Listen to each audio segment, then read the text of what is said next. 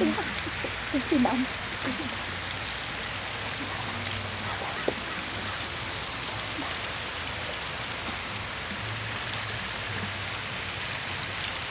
reading from the first letter to the Corinthians.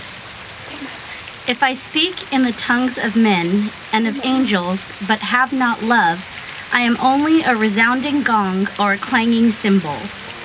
If I have the gift of prophecy and can fathom all mysteries and all knowledge, and if I have a faith that can move mountains, but have not love, I am nothing. If I give all I possess to the poor and surrender my body to the flames, but have not love, I gain nothing. Love is patient, love is kind. It does not envy, it does not boast, it is not proud. It is not rude, it is not self-seeking, it is not easily angered, it keeps no record of wrongs. Love does not delight in evil, but rejoices with the truth. It always protects, always trusts, always hopes, always perseveres. Love never fails. But where there are prophecies, they will cease. Where there are tongues, they will be stilled.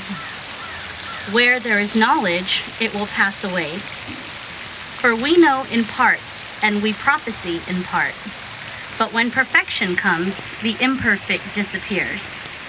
When I was a child, I talked like a child. I thought like a child. I reasoned like a child. When I became a man, I put childish ways behind me. Now we see but a poor reflection as in a mirror. Then we shall see face to face. Now I know in part. Then I shall know fully, even as I am fully known. And now these three things remain: faith, hope, and love. But the greatest of these is love.